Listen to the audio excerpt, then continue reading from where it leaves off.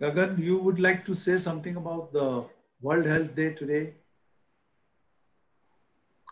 Yeah, today is the World Health Day. And the only thing that I can think of for today, the only message that I think is important is that the world should remain as healthy as possible. This Corona thing has to go away. It has to just disappear. We just can hope, hope, hope. And I'm sure that our hope will be fulfilled, that this huge pandemic will just go away very soon and the world would be as healthy as ever. That's the only thing I can hope at and wish as of today. So good morning, Matilda. Good Welcome morning. to you. Morning. Good morning. Hello, everybody. Hello. Morning. So is Frank around, or Frank is? Yes, Frank is here. He just finished his work in the ward. Hi. And he is here with us. We have the distance, sort of security distance between us, but he is here. Hello. Hi, Frank. Good morning. Hi, how are you? Nice to meet you. Thank you. I know you are in a difficult situation and there are a lot of dead people around you, but you have been brave and working hard, and you could take out time for your Indian friends. So we are very thankful to you. And I tell my two chairperson, Dr. Pramod Pal, he is the President, Indian Academy of Neurology, and the other is Dr. Gagandeep Singh. I think your video is off. So can somebody on the video, Gagan? Could you just give us 2 minutes? We need to open the slides here. There's a problem. We open the slides in 1 minute, okay? Sure, sure. Mute, stop video. Bhavesh, can you put the Gagandeep's video on? No. Sir, I'm just trying that. I have also informed Dr. Singh he's not there because his microphone is also mute. Okay. Okay. My microphone is all right, but I'm just trying to figure out monitoring getting my started. Oh, okay. Okay, Nirmal. So first of all, welcome and thank you for inviting us to join you from Italy. And it is a pleasure to be together with you. Together with Frank, we have our presentation now. We hope we are able to share them. The only is that I have to understand how to do it because you have to help me with that. So there is a share screen. You open your presentation on your laptop, and then on the down, there is a green share screen. If you click on that, then you will see your desktop, and then you click on your presentation. Okay, I will. I'm using a Windows machine or a Mac machine? Which is your laptop? Apple laptop or Windows laptop. Share over here. Okay, Windows laptop. I think we're starting now. Okay, okay, all right. Cannot start screen share while the other participating sharing. So somebody else is sharing. So is somebody else sharing? Can you try again? Okay. Okay. So that's it. Yes, now we can see your screen. Can you see that? Can you see this? Yes, we can. Yes. But Frank is not visible. So yes, I'm here. Yeah, we can see you. Okay. Let me just move the... Just a minute. Dr. Pramod Pal will like to introduce Frank to you. Good morning, my Italian colleagues, and good afternoon for the Indian colleagues. So this is the one of the webinars initiated by the Indian Federation of NeuroRehab and NeuroRehab subsection of neurology. And this is a very important day also today because it is World Health Day, which was initiated almost 72 years back, way back in 1948. And it is irony that we are going to assemble today to discuss one of the most important threat to for us, the COVID-19 infection. And I'm sure that this webinar with our two esteemed speakers, all of us will be enlightened with what is the actual scenario and the Italian experience. So I welcome for the first talk, I welcome Dr. Frank Rasulo, who is the president of the Italian Society of Neuroanesthesiology, for the first talk. Dr. Frank is associate professor in anesthesiology and intensive care. He is also the director of the residency program and specialization school in anesthesiology and intensive care for the University of Brescia. And he is the chair of the neuroanesthesia and neurointensive care study group for the Italian National Society of Anesthesiology Intensive Care. So I welcome Dr. Frank and to give the first lecture on general perspective of COVID, the Italian experience. Dr. Frank, please. Yes, thank you, everyone. It's a pleasure to be here and to be able to present this preliminary data regarding what the situation here in Italy is. I hope you can hear me because I can barely hear you. Can you hear me okay? Yeah. Yes, we are able to hear you. Okay, so I'd like to start from this interesting paper which was published in JAMA on March 13th by the group in Milano. And it just sums up what the first reaction was regarding the Italian situation. On February 20th, the first patient was a 30-year-old patient was admitted to the hospital. And I think everybody knows this patient was from Codogno. And for Italy, this was the patient 0. And after he was diagnosed with having SARS-CoV-2 disease, during the next 24 hours, the number of patients increased from 1 to 36. So it was obvious that there was a very important situation, a grave situation that was developing. So what the first thing that was done was that the day after, the government created a local and the local health authorities created a task force in order to affront this emergency. So basically, what we were starting from was the total capacity of ICU beds of 720. And that's roughly 2.9% of the total hospital beds among 74 hospitals in the Lombardy area.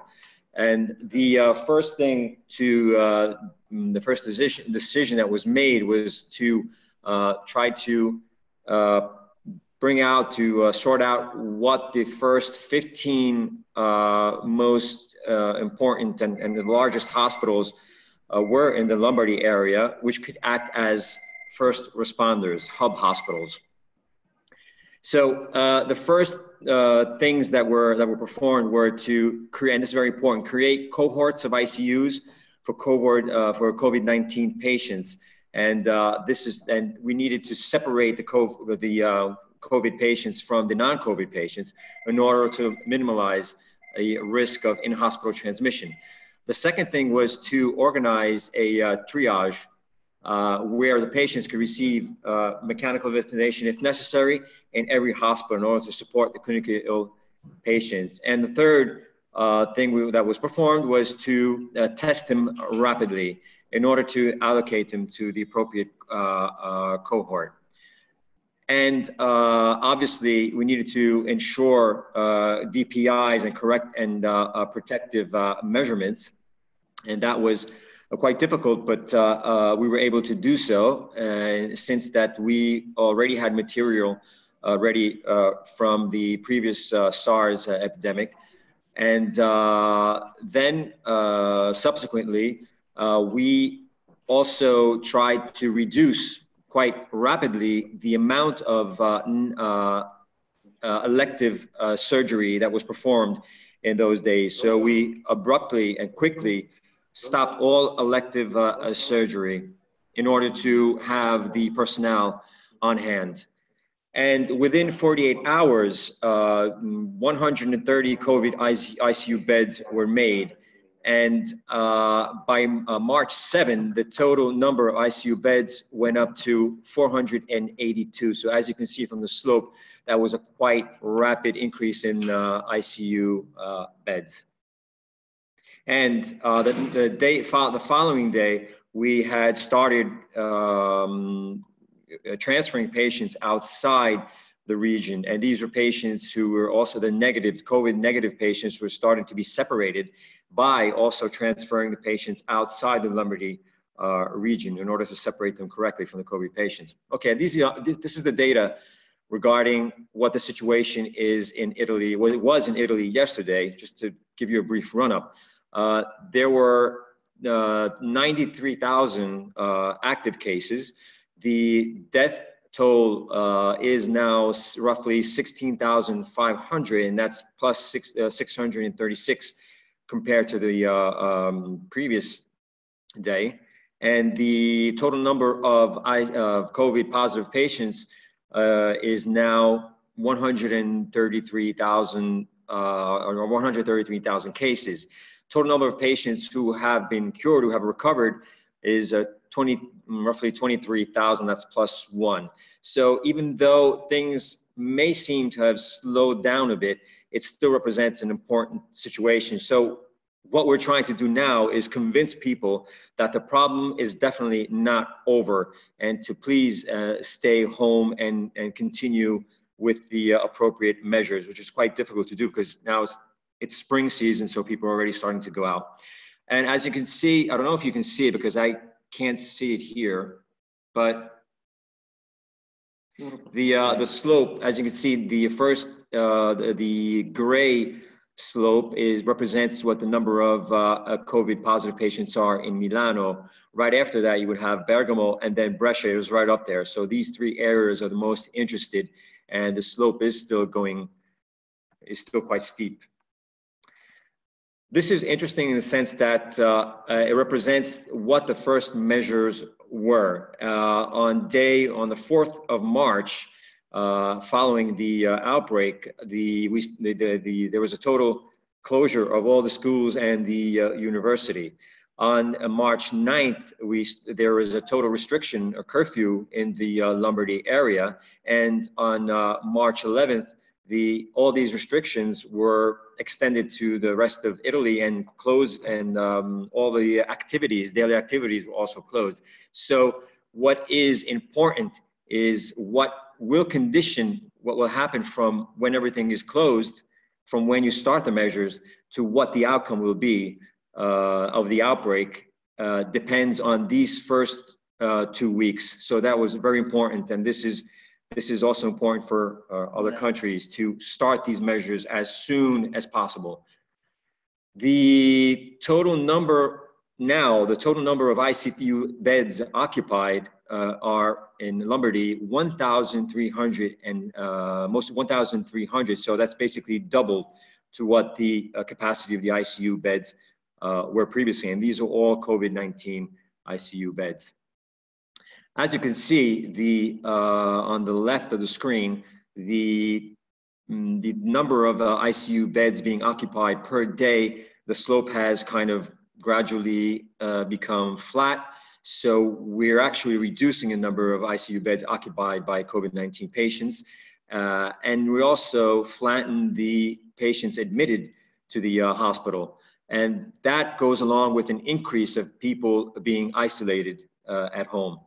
On the right of the screen, you would have the mortality rate based on the age group. It's obvious that the older you are, the higher the mortality will be. So the highest mortality was between sorry, I can't see right now. I guess it's between 80 and 90 years old, and above 90, obviously. What's unfortunately interesting to see is that even between 30 and 39 years old, the death rate was 0.4%. And most of these patients were either obese or did have a concomitant comorbidity. However, there were patients who had no previous medical history. This paper was published yesterday. It's very interesting. It's directed by the Milano group, but it also includes all of the centers in a large part of most of Italy, including Brescia. And what you can see here, these are patients who were admitted into the ICU. And regarding the age group, most of the patients admitted were between 62 and 66 years of age. And in these patients, what's interesting to note is that the ratio at presentation of these patients was between 75, these are ICU patients, 75 and 125 PaO2 FiO2 ratio. And the FiO2 at which these patients were maintained was mostly from 50 to 60. And the PEEP also, median PEEP was roughly between 14 and 16. The interesting to know regarding this paper was that this is a paper published regarding 1,600 patients. It's a retrospective study on these patients infected with COVID-19 disease in the Lombardy region of Italy. And as I was saying, what's interesting is that the number of patients ventilated, mechanically ventilated, was higher than the previously published papers from China or other countries. 88% of our patients were mechanically ventilated. And on the other hand, the non-invasive ventilation was lower than the previous reported reports. 11% of these patients were treated non-invasively. As I said, these are the 1,600 patients within the admitted to the ICUs in the Lombardy region, and the age group here also was quite high. Most of the patients included were male, and there were male patients who were above 60 years of age, and 27% of the patients who were prone in this age group, so that's quite interesting. And the mortality rate, overall mortality rate, as of March 25th is 26%. However, we still have 58% at this stage. 58% of the patients in the ICU were still present. So, in order to have the correct mortality rate, we would have to see what happens to the rest of the patients who are presently in the ICU at that period of time. Now, here's the Brescia situation. In Brescia, the first COVID patient was isolated on the 23rd of February. And since then, until April 2nd, 2,600 COVID patients were diagnosed as COVID positive and presented within our institute, which is composed of 3 hospitals in Brescia, Ospedale Civile of Brescia, Montichiari, and Gardone Valtrompia. Of the patients admitted on April 2nd, 580 were discharged home, and 2,002 patients were admitted. And of these 2,002 admitted patients, 552 were discharged as clinically cured. There were 403 deaths, 238 patients were transferred elsewhere, and 800, because of the lack of ICU bed and resources, and 809 patients are still admitted within our institute. Interesting to see on the green slope, you have the number of COVID patients. So the red slope, you have the number, COVID beds, and the red slope, you have the number of non-COVID beds. They intersect on March 11th, and then obviously the number of COVID beds rapidly substitutes and increases far above the number of non-COVID beds. And here on the bottom right of the screen, also, you can see that the number of non-ICU admissions had gradually reduced. Non-COVID, admissions have reduced, and it has been substituted by the COVID admissions to the ICU. Also, the number of patients non-invasively ventilated obviously has increased quite rapidly. Now, I decided to keep this slide because it's quite interesting. This is a meeting that we recently had in our hospital where this data was shown. We started from 34 ICU beds within 2 main general intensive care units, and we also have a pediatric intensive care unit and a cardiac anesthetic intensive care unit. And we rapidly increased these ICU beds within 2 weeks from 34 plus we doubled the amount of ICU beds, and I can't see it on the right of the screen. Just 1 second. We could bring this down here. Questo qua, yeah. se funzionasse.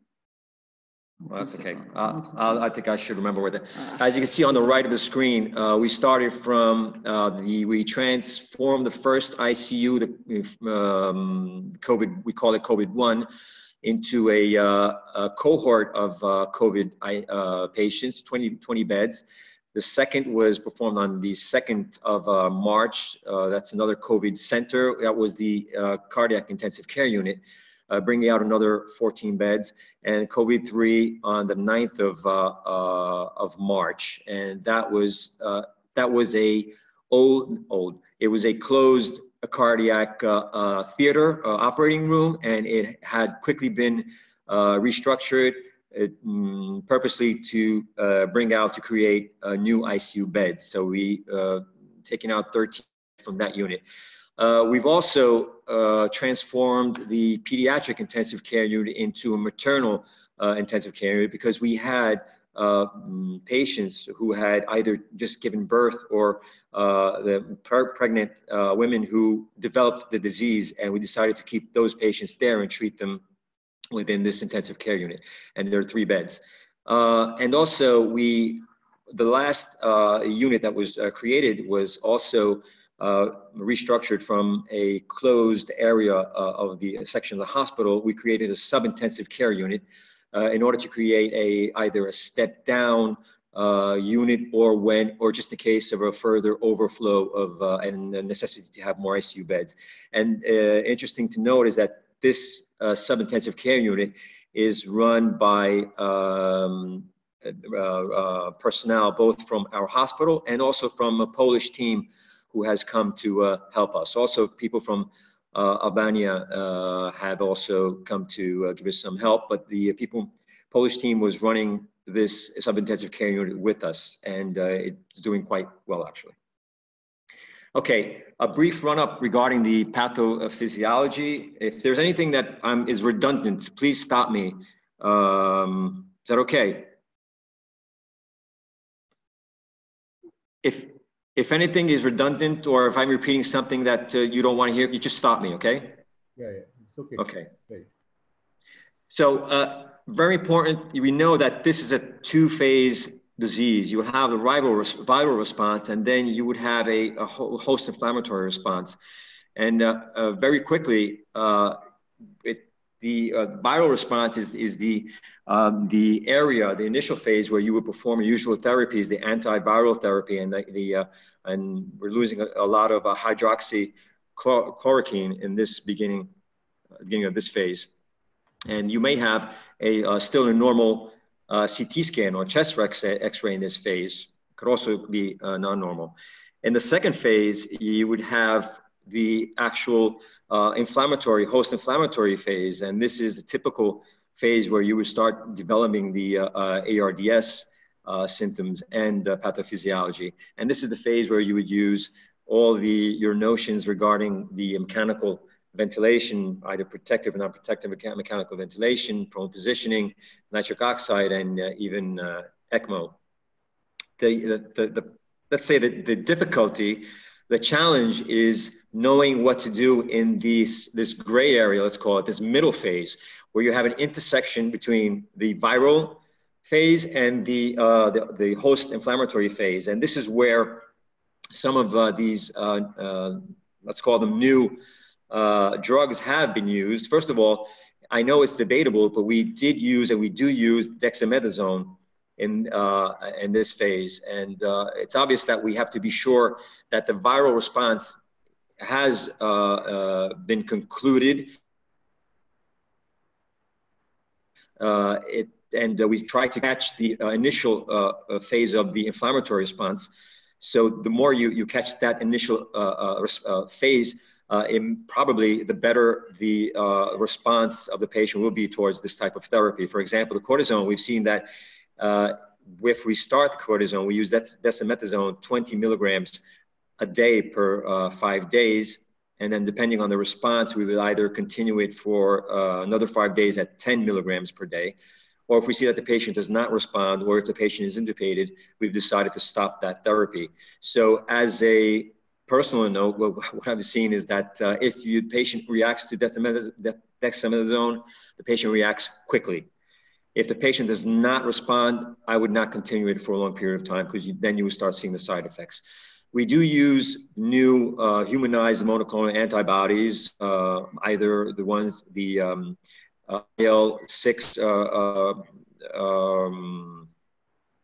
receptors, blockers, and antibodies, for example, tocilizumab, or others which act a bit before the IL-6, which is the IL-1B, the canakinumab. We're starting to use this later. We have been using tocilizumab, and results seem to be, this is our personal view of it, we're looking at the data now, so until we have any conclusive data, I could give you what our personal view is. And we see that also here, if the patient responds to this therapy, the patient responds quite quickly. And we also have to catch it in this initial phase. Excuse me, let me just turn this off.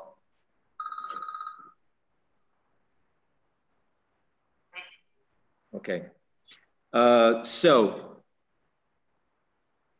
regarding the therapy, now I don't have time to get into this, but, and this is also in Italian, but what we usually do, I'll give you the English version. What we usually do is we would start or maintain the antiviral therapy in these patients with the usual antivirals that you already know.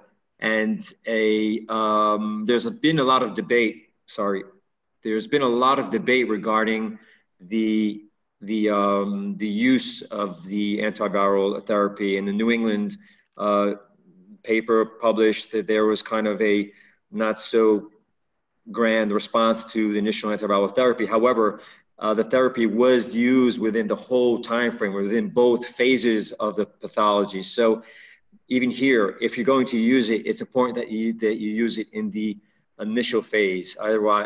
Otherwise you'll find the results that they found in the New England paper. And we would use the lopinavir or ritonavir together with either chloroquine or hydroxychloroquine, or we would use the remdesivir, either one or the other. And if the patient would later develop ARDS, then again, we're already in the second phase, and here we would start all our other types of therapeutic strategies, which could be either intubation, and from then on, as I will show you in the next slides, decide whether to prone the patient or use nitric oxide or even ECMO and other measures. I'd like to show you this very nice program that was created here in Brescia. You can find it on MedCalc, and it was produced here in Brescia. And again, I don't have time to go through the whole program, but what it actually does, it brings you through both the initial phase of the disease and can help you decide whether to proceed towards non-invasive ventilation or invasive ventilation.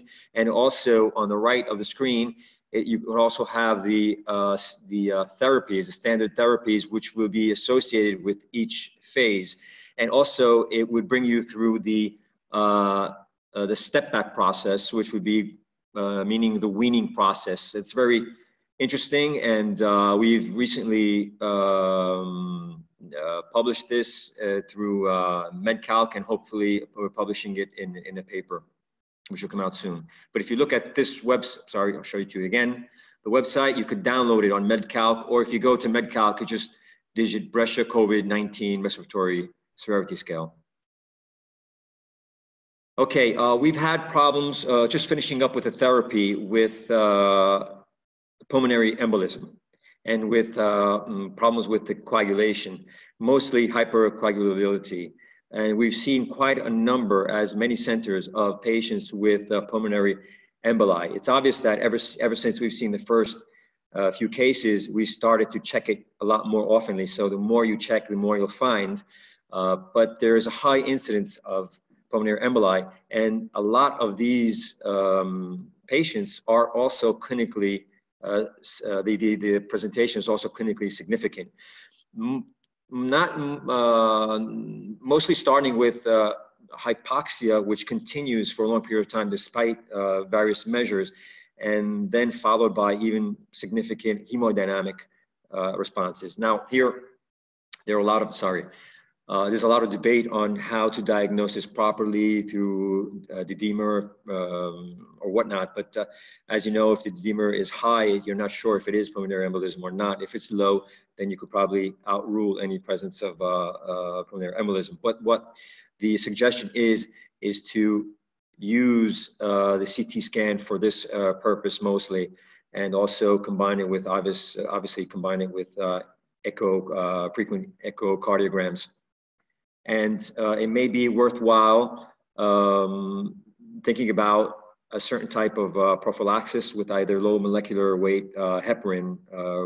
Based on the patient's weight, we're not using a therapeutic dose yet. We're thinking about it, but we're using, for example, celeparin for a 70 kilogram patient instead of 0.6 per day, maybe 0.4 2 times a day or whatnot. This is very interesting. This is also published by our colleagues in Brescia, Borghesi and Maroldi, Professor Maroldi. It makes things a lot simpler to pass on information between various colleagues. Instead of saying that the patient has this amount of interstitial alveolar infiltrations, how much, how little, we just include this in the score. If you individualize 6 areas, 3 per lung, where you could have a score from 1 to 3. You could actually score the amount of areas interested with the disease in these patients. For example, on the top, the patient would have a total score of 3, so the patient would still be have a low grade, let's say, chest X-ray regarding the COVID disease. If the patient has, like on the bottom, a score of, say, 4, 6, 11, then the patient has passed, obviously, as you can see. I know you might not need a score to decide this, but as you can see, the patient has increased. If you don't see the chest X-ray, then it's difficult to describe how much the person has worsened. But if you give, we've seen that if you give the colleague the score, then it's much easier to convey this information. And obviously, you can see that here a patient passed from a 12 through the maximum score, which is 18.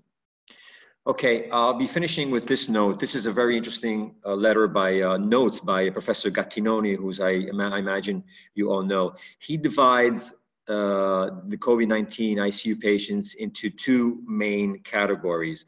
And this is very important because we also noticed this at the beginning, that the patients initially were not presenting themselves as a typical ARDS patients. They had a very good compliance, and they did not have initially difficulty expanding their chest. They did not have staccato speech, but if you looked at their blood gas analysis, they would be quite hypoxic. And therefore, this would be the category of the high pulmonary compliance patients with isolated viral pneumonia. Here, the patient, the main finding would be due to the hypoxic vasoconstriction, and which could explain, as he points out, the severe hypoxia. And here, the patient could also have high PEEP. You could also increase the volume, the tidal volume in these patients, and also in the minute volume could actually be increased. You could, instead of the usual lung protective ventilation, you could actually ventilate this patient with more than 6 mLs. And also regarding the frequency, instead of having a high frequency for protective lung ventilation, you could also keep that frequency below 20, for example. And then you have the other category of patients who have been treated with CPAP, either with helmet. We use a lot of helmets in Italy, or CPAP or BPAP face masks. And usually these patients are kept on these devices for a long period of time, and they start to develop volutrauma or self-induced ventilator-induced lung injury. And when these patients would need, in the long run, intubation and mechanical ventilation, they present themselves with a lot of great difficulties and complications. These are the patients that usually have to be treated with nitric oxide, high PEEP, proning, positioning, and sometimes even ECMO. And usually these are younger patients, as we're seeing now, because they resist a lot more than the older patients, and they stay home a lot longer. And when they do get worse, they come in and they present themselves in a grave situation. That's it. Okay, so that's it. I'm finishing. I won't get into the other types of, maybe if you want to ask questions later. I thank you very much for your attention. Thank you, Dr. Rasulo, for the wonderful talk and very informative lecture on the epidemiology, diagnosis, and management, especially the strategy for mobilizing the beds. Now, I think we'll take the questions after the second talk, and I hand over to Dr. Gagandeep to deal with the further proceedings. Thank you, Pramod, and thank you. What a wonderful lecture, actually. I mean, it's actually an eye-opener. The next talk is by Professor Matilde Leonardi. She's from BESTA, the Institute of Neurology, BESTA. She's a neurologist, a pediatrician, and a neuro-rehab specialist. So it's all in one, combined in one. And she's from her institute is a WHO collaborating center in neuro-rehab. So she is actually going to tell us about her experience, specifically about rehab of COVID-19 patients, neurorehabilitation, how do we go about it. I think that she's probably going to talk a lot about tele-rehabilitation and how do we continue with rehab during the pandemic. Dr. Matilde Leonardi. Thank you so much, and good morning. For us is morning, good afternoon, everybody. And I really thank you, my colleague and friend Nirmal, for inviting me to do this presentation. I will mostly speak about the neurological complications, because then, of course, the cascade of rehabilitation that we can plan has also links with what we see. Well, you already heard from Frank the spread of COVID, and I think that what I want to underline is that maybe also in your country you're facing the incredulity and the resistance of population to believe that this is really something really important. And what I also want to highlight is that you have seen that at the beginning the disease was presenting mostly as a lung disease. I mean, the strong component that was engaging our colleagues from the ICU, from the emergency, from the pneumology department was the most relevant thing in terms of which kind of wave should we expect. However, the increasing of the numbers was also showing us that there are different peaks in different areas, and the kind of wave of symptoms are also very different according to the different phases. We had 5 weeks of increasing knowledge. I think that what you've heard today from Frank would have not been the same 5 weeks ago. In 5 weeks, the amount of knowledge that has been acquired not only by Italy and by Brescia, which is the place with the highest number of patients in Italy, but I think that there has been an increase of knowledge, and certainly in these 5 weeks, the role of neurologists and rehabilitation professionals has come up as really, really important. It was not shown so important with the previous cases from China, in which, in fact, the appearance of neurological symptoms were not so well described as it is happening after the 26th of February, when the first publication on the neurological complication from China came out.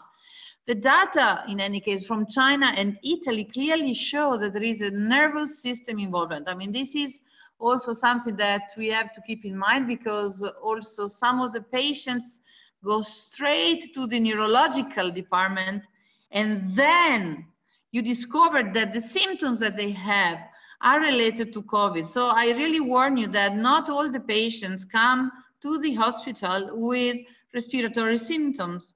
And I think this is really important to know, because the neurological symptoms might also worsen the clinical picture and the respiratory outcomes. But it is well known that it is part of the virus. The beta coronavirus can be neuroinvasive.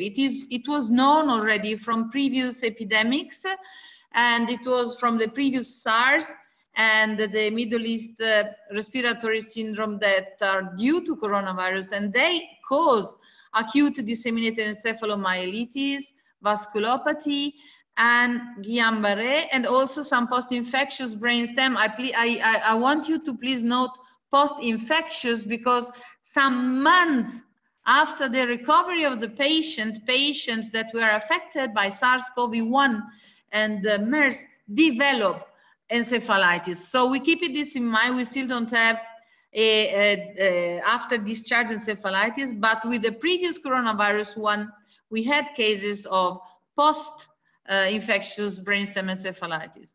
So several neurological disorders without respiratory symptoms were associated with seropositive for coronavirus. So this was something that we knew from the previous coronavirus.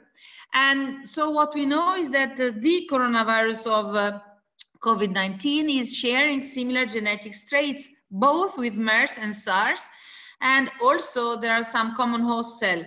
So the idea is that we are going to study in the next weeks the neurotropism through an invasion that is possible through the olfactory nerve and the thalamus and the brainstem. And this can also have an effect on the cardiorespiratory drive. The first cases that were sort of resembling this kind of central cardiorespiratory drive or a bulbar involvement were at the beginning of March. At the end of February, the Chinese were starting to publish, and these were the first 3 papers that were reporting about the neuroinvasive potentials or COVID-2, and that was associated to sudden death after discharge.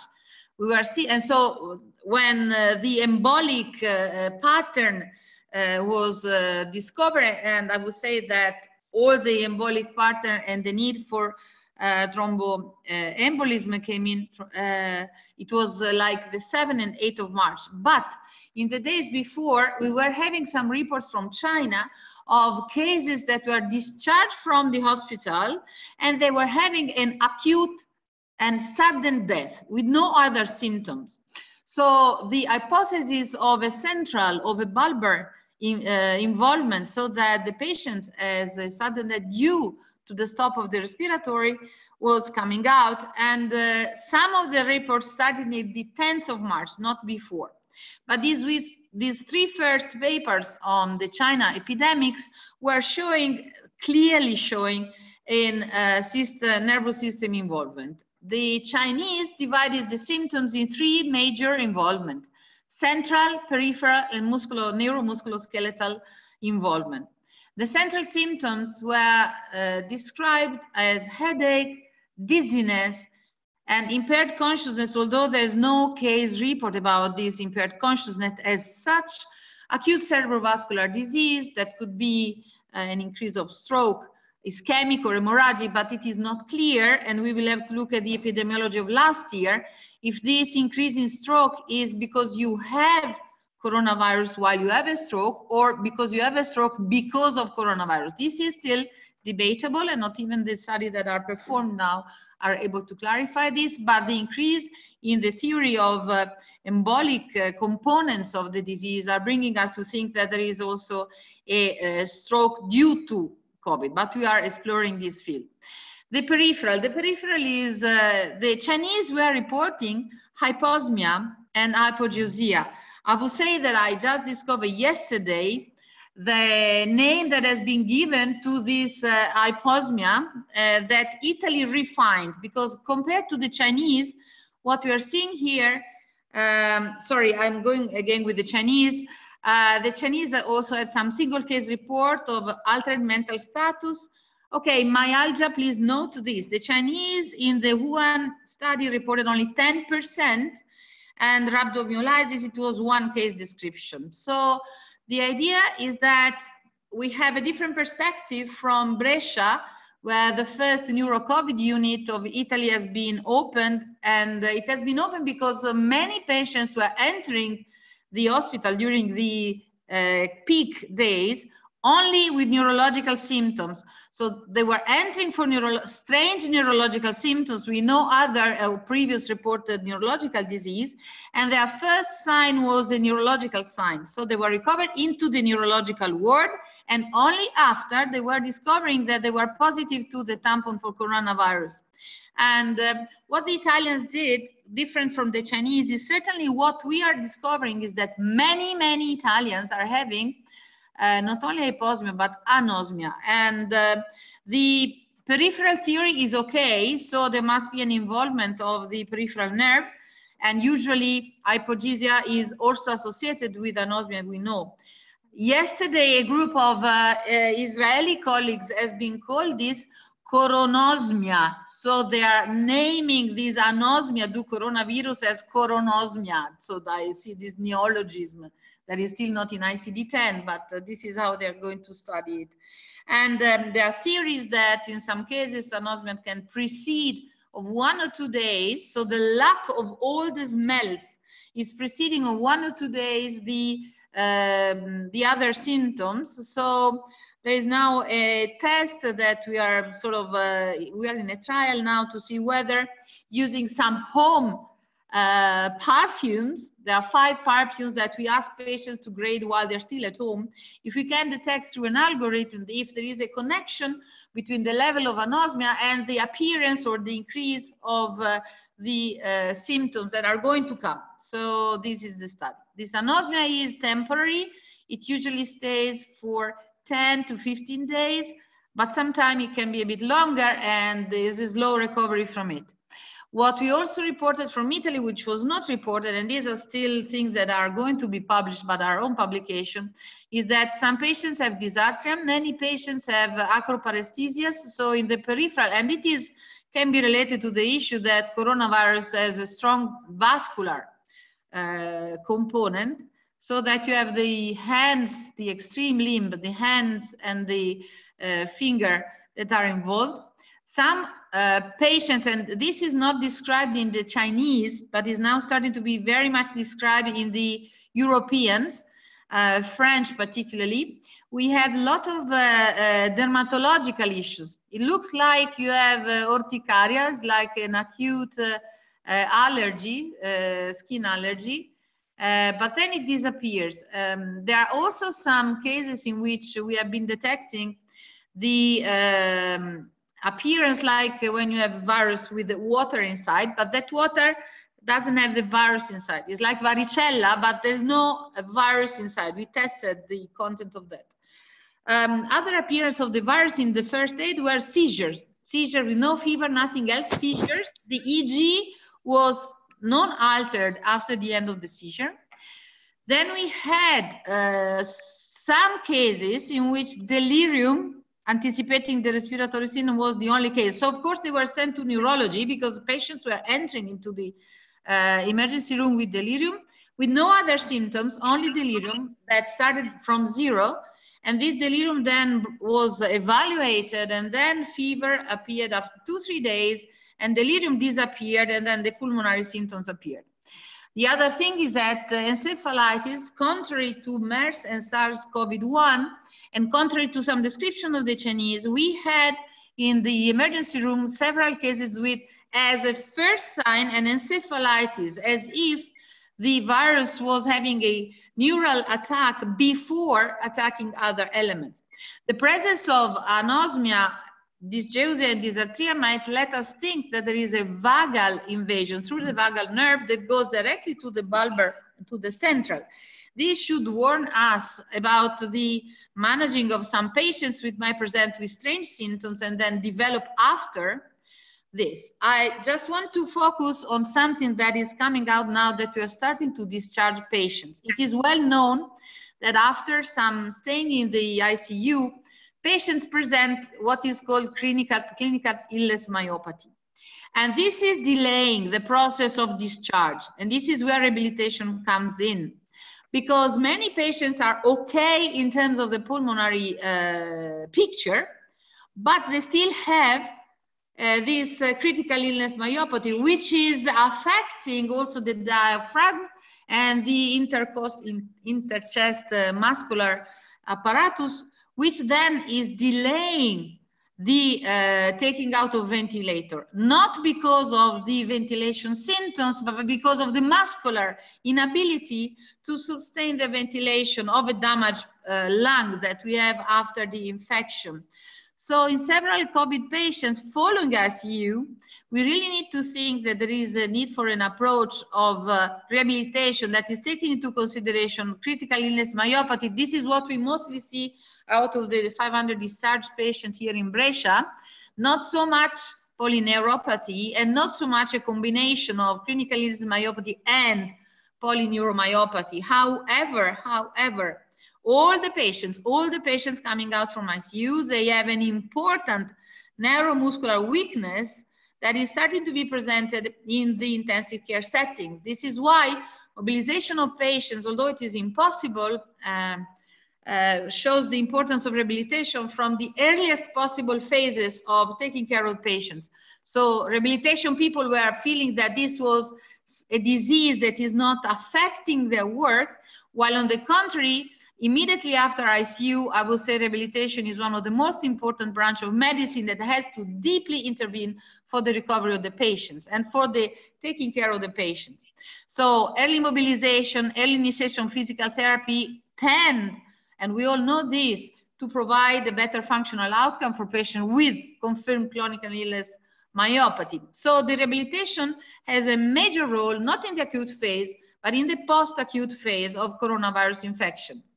The Chinese published on the 11th of March the recommendation for respiratory rehabilitation. I would say all the focus of rehabilitation in the very first stage of publication of this knowledge was focusing on respiratory rehabilitation. However, this is a mistake. If we only focus on the respiratory rehabilitation, we're going to miss the other symptoms that need to take into consideration for a recovery of the patient. Although what the Chinese said is that they divided the critical entry of rehabilitation into 5 steps. The first is that for the severe critical patients, the early performance of pulmonary rehabilitation is not suggested. So they suggest not to do rehabilitation in the very, very acute phase when the patient is intubated or when the patient is with high fever and with severe symptoms. However, when you have to, in patients not in the ICU, not intubated, certainly pulmonary rehabilitation relieves the symptoms of dyspnea, helps anxiety and depression, and also can improve physical function and quality of life. For patients who are isolated, they can be isolated in the hospital or at home, pulmonary rehabilitation guidance through videos, and you were mentioning the telehealth. Okay, not too complex because not so many patients, as you have seen, the disease is affecting most of old people. And in Italy, old people are not so well provided with smartphone or other Skype or other means. So if you have old isolated patients at home, it is very difficult to reach them through the video connection or telehealth because this is simply not available. And many old patients don't have internet.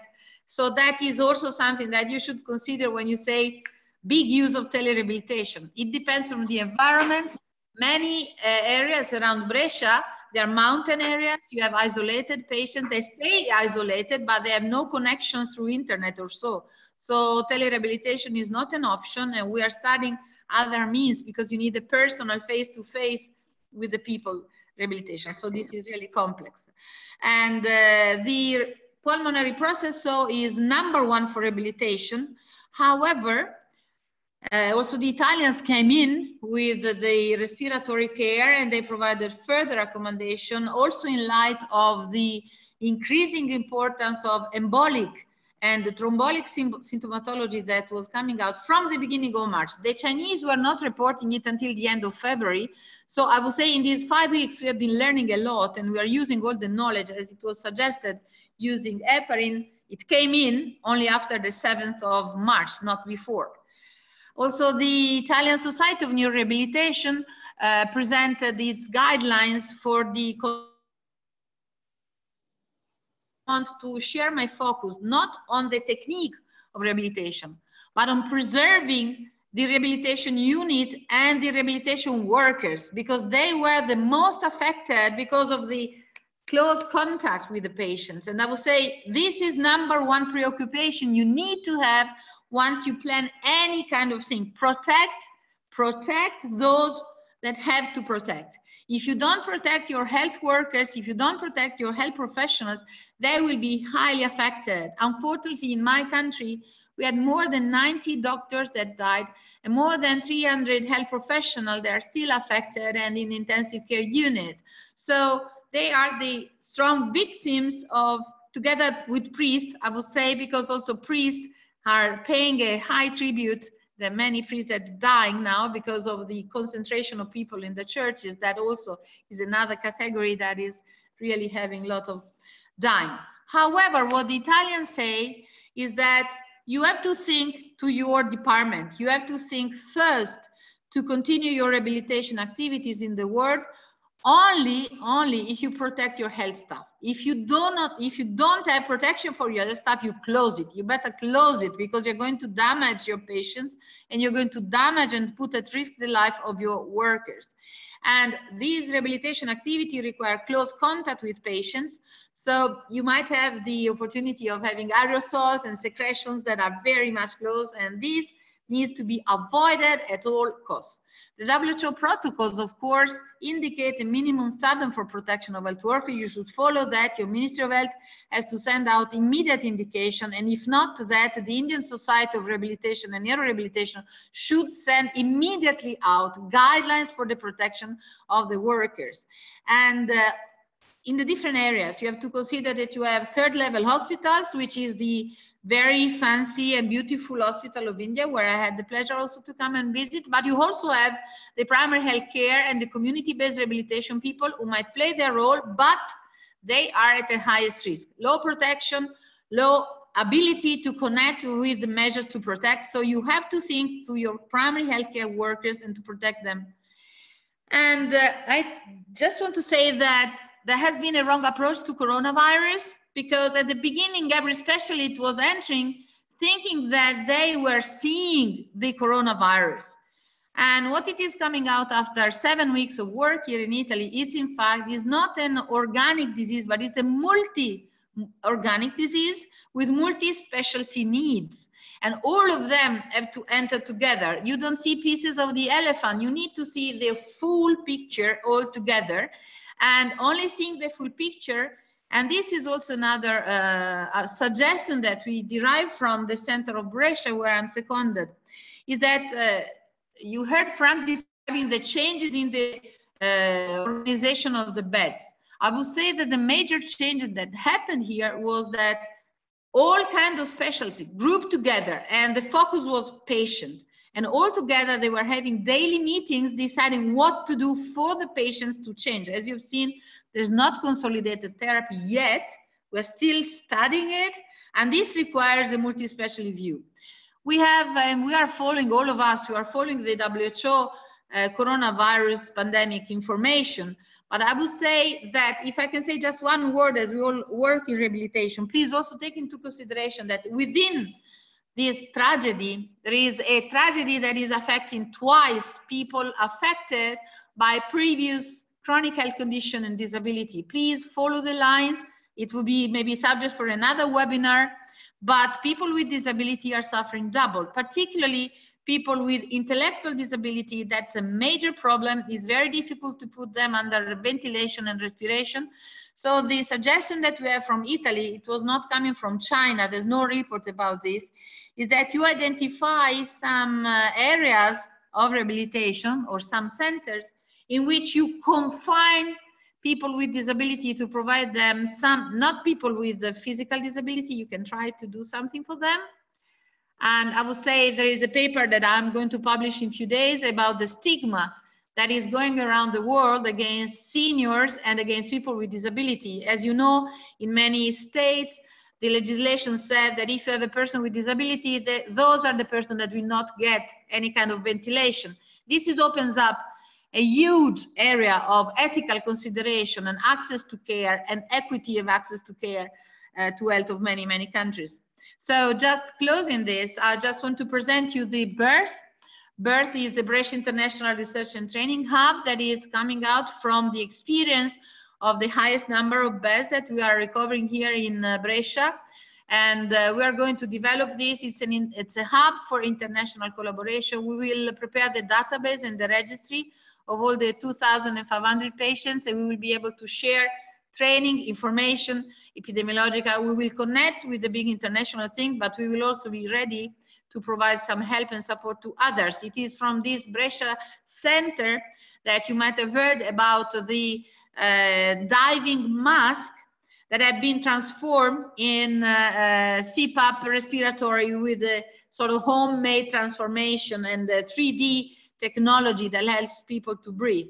So just going to an end, I would say that nobody wins alone, and only together we will beat coronavirus. And together, when I say together, I mean the whole world of science. If there is somebody that can defeat this virus, is science, and I believe in the power of science. And this is why we're here this morning, to share what we know with the humility of human beings, but with the hope that science will help us to defeat this horrible, horrible, horrible virus. And I thank you so much from Milano and from Brescia is all. Thank you. Thank you. Thank you, Dr. Leonardi. Thank you. We really liked your last slide. It's excellent. I mean, we have to be in it together. And we really liked your cartoon of the elephant. I think a multi-speciality approach, everyone needs to get in together. And that's the key message. We just really appreciate that. There are a lot of questions, about 23 questions. Can I ask Professor Nirmal Surya to take over the questions? He can, Nirmal, is it okay with you? Yeah, fine. Yeah. So there are a couple of Thank questions which overlap. Matilda, if you can click on to unshare your slide, then you know everybody will be able to see you properly. So you can disconnect the sharing of the slides. Okay. That's okay. So the one question is, Frank, could you answer, what is the reason of high mortality rate in Italy? The reason of the high mortality rate, there are a few explanations. First of all, we were the first ones after China to have been involved. And despite that, I think that our response was extremely rapid. And as you've seen in the first, it all depends on the first week, how fast you're able to start confinement and convince the population that it is serious and to stay home, because staying home might not seem like a preventive therapy, but it's the best thing that can be done initially. Another reason is also that in Lombardy, as you can see, there's quite a difference between Lombardy and the rest of Italy, is that there is a high elderly population also in Italy in general. So the elderly were obviously hit first, and they were hit hard.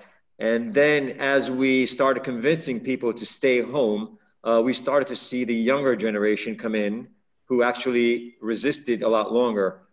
And so this is the main, I think these are the main reasons why there's such a high death rate compared to other countries where they performed, for example, Germany definitely has a lower age population, and also was performed a lot of tests quite early.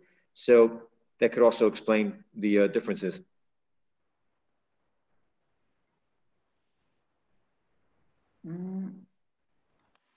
I can't. Mute. Okay.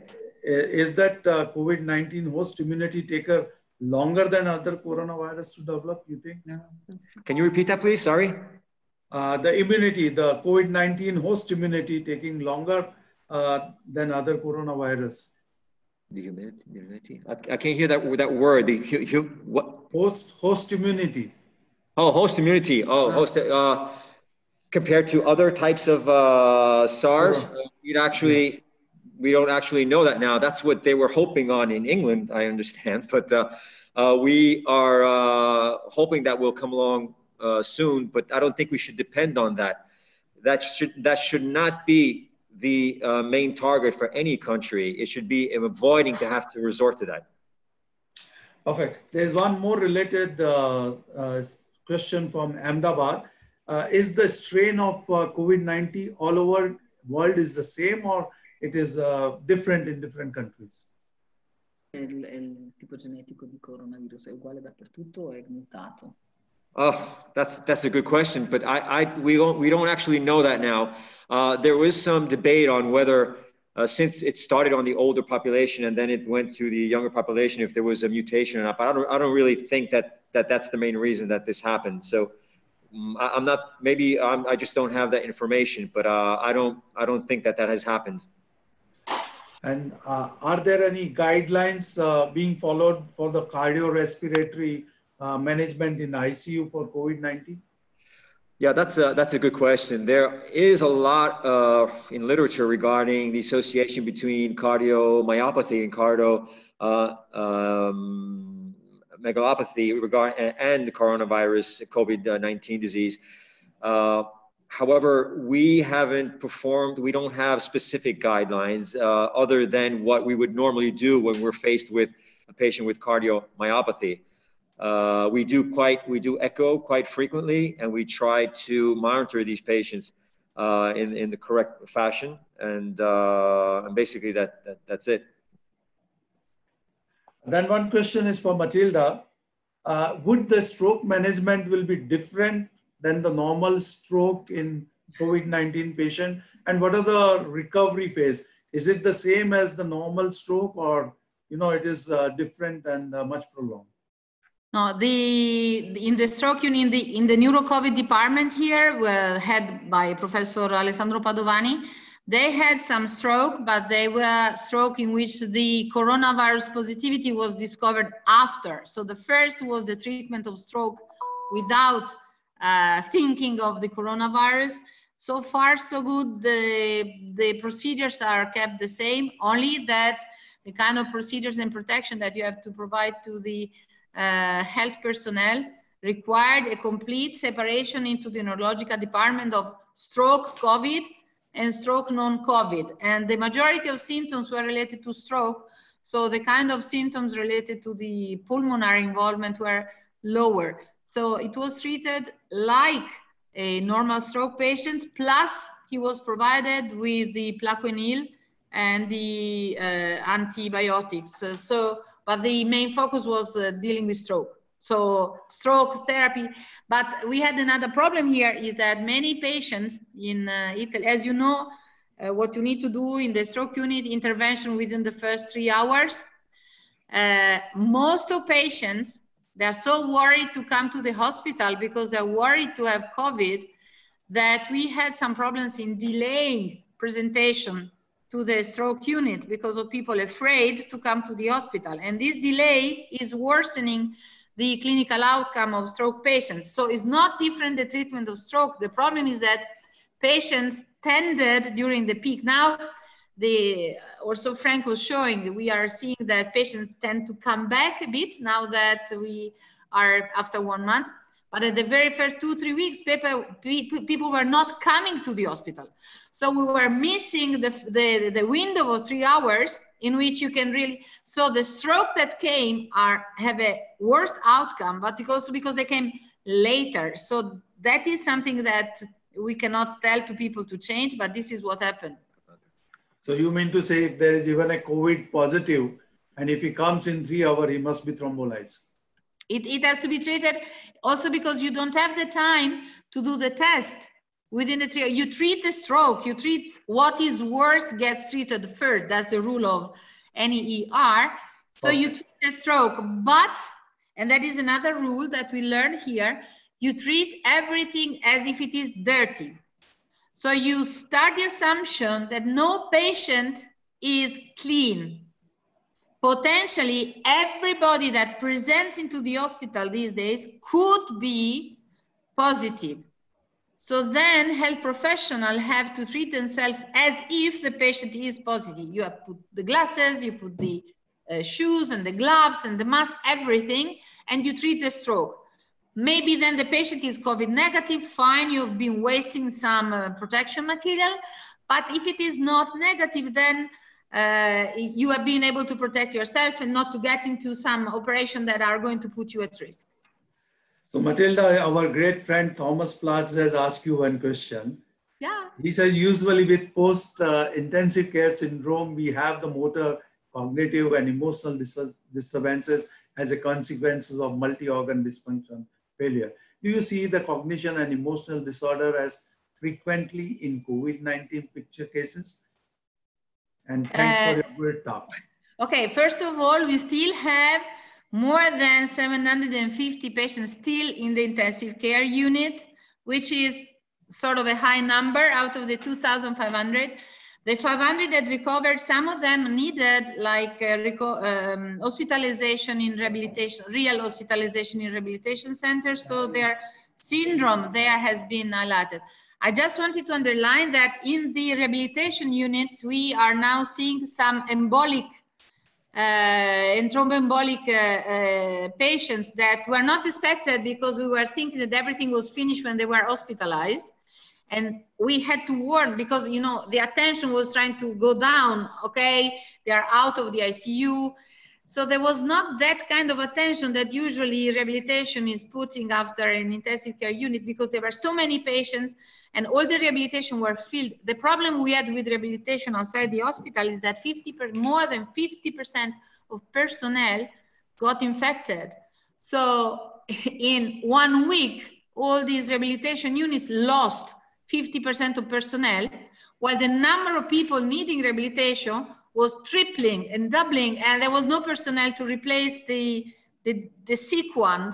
And that created a lot of problems. Usually nurses are 1 nurse in rehabilitation for 10 beds, and we had to think here 1 nurse for 15 beds, and everything went balloon. We had to rearrange the organization, not only of the hospital, but also of the rehabilitation unit. And I really warn, this is why I've been saying from the beginning, the most important information here is take care of the rehabilitation, because if all your personnel is sick, you are missing an important flow of patients, because the more the ICU becomes able to contain the respiratory symptoms, the more patients should be quickly discharged out of the hospital, possibly go back home.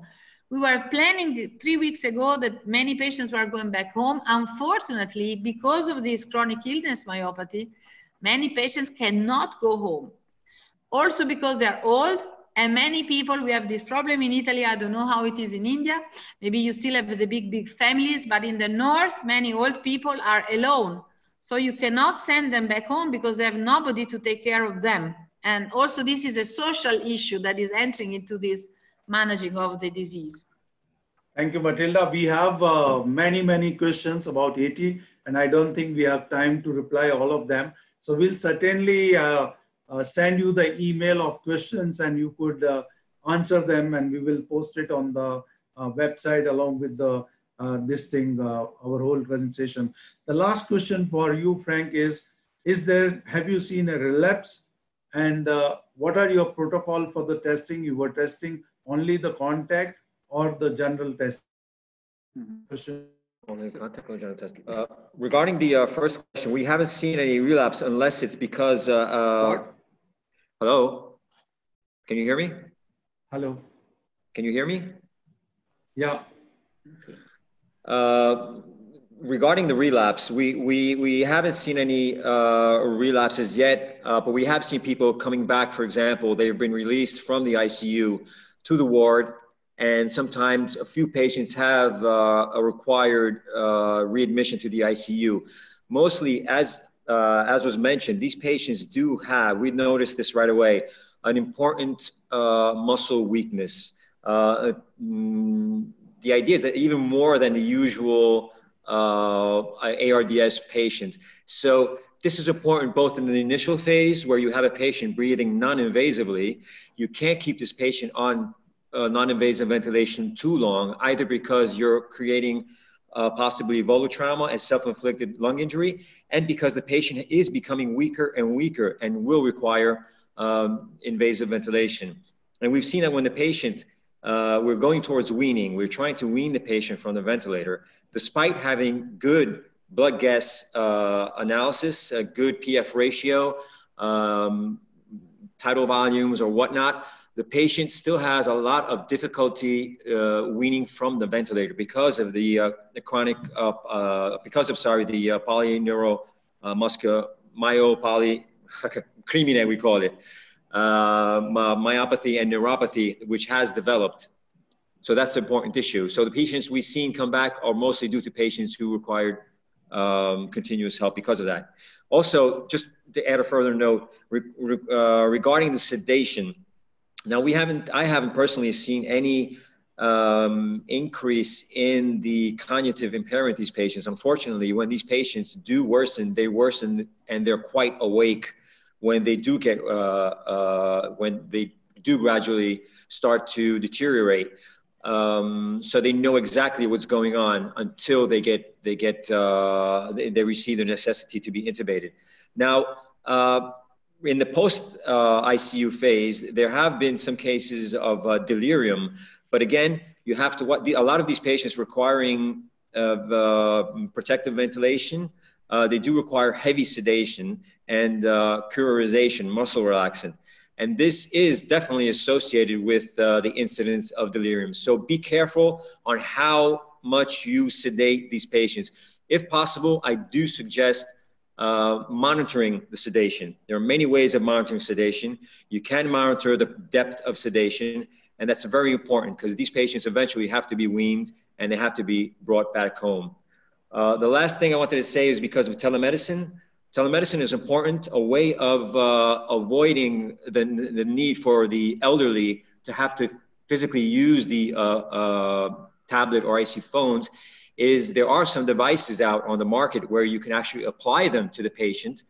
It's a wristband, and they would measure the necessary parameters, which are automatically conveyed to the doctor through telemedicine on his smartphone or whatnot. So that could be a alternative. The other question was, sorry? I think we need to now close the session. Okay. We got another session at 2 o'clock. So what I will do is I will send you all the questions. You could record and send it, and we will play them. Pramod, you can take over to close the session, please. Hello. Thank you very much. Thanks, Dr. Frank and Dr. Matilde for joining here. And we definitely learned a lot from your first-hand experience of COVID. And hopefully that we will apply the same guidelines in India and hope that we can go forward with your advice and your experience. Thank you very much. I thank all. Thank you. Good luck to everybody. Hope to see you soon without virus. Bye. Bye-bye. Thank you so much. Thank you, Nirmal.